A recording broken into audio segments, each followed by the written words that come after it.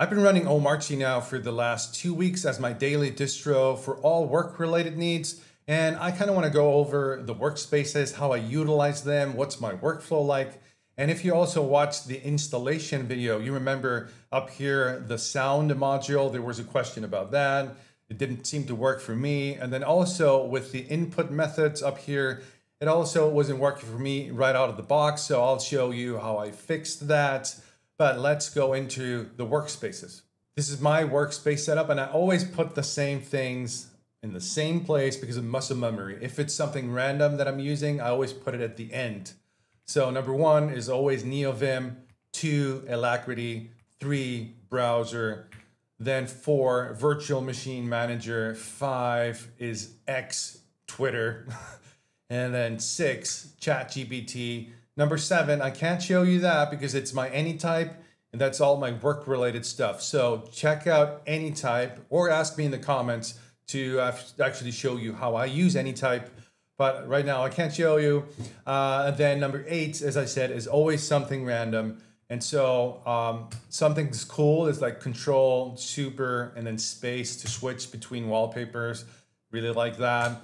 And so there's such a plethora of, like, if you go under Learn and then key bindings, and as you can see, I changed all my key bindings to left Alt, and I really like that because it's better for the thumb.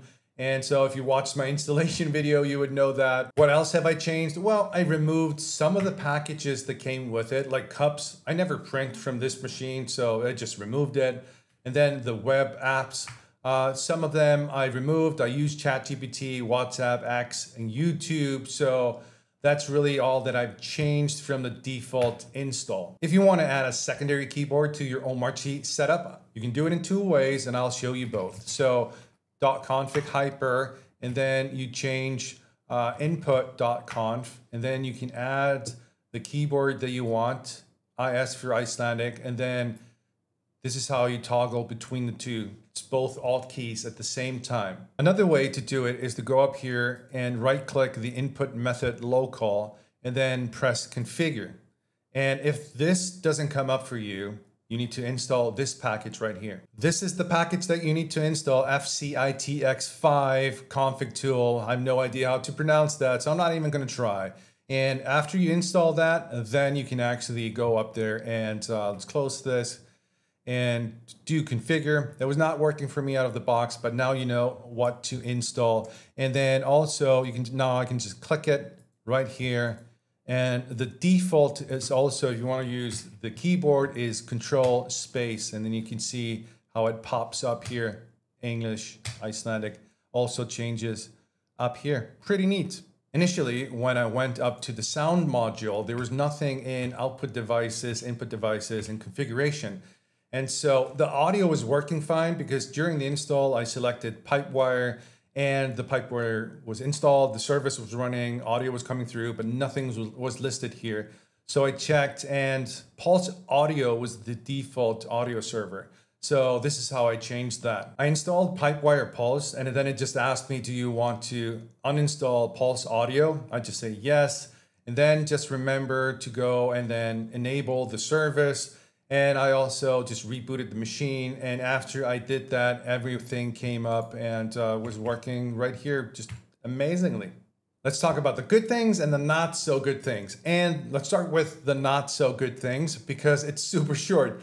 It's one thing. It has nothing to do with Omarchy at all. It's actually Hyperlock, and it's been dying on me super randomly, and it's been driving me nuts. And while I was debugging it, I just killed the process for it.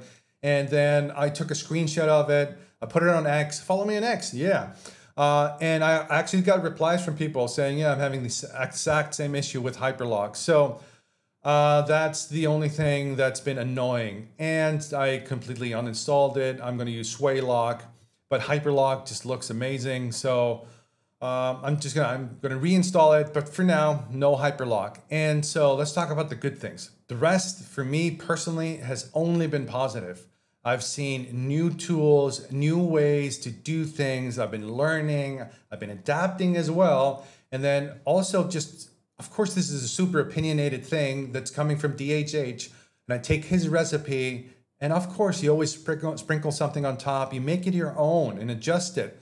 And so that's why I really love this project. I forgot one thing, DHH, or if somebody from your team is watching this, I would add to the Omarchy manual, which is stunning, by the way, something about sound, like the stuff that I was running into with the sound module, like maybe a few like debug things or how to completely switch to Pipewire if you're not seeing the input, output, recording, configuration stuff, something like that. I think that's a good idea. I'm gonna make another video in about 2 weeks about my journey with Omarchy, but I have to let you know, my setup is super simple. I don't run 22 monitors. I have one monitor. I primarily work in the terminal. And so if you're having issues and experiencing something totally different than I am, I'm sorry. Let me know in the comments or reach out to the Omarchy team and let them know, and they can help you out and also put it in the manual. But if you need help with aliases or whatever in Omarchy, just let me know in the comments. I'll help you figure it out. Or if you want to ask about my setup and hey, how did you do that? Yeah, just reach out, let me know. And until then, peace out. Appreciate you. Bye.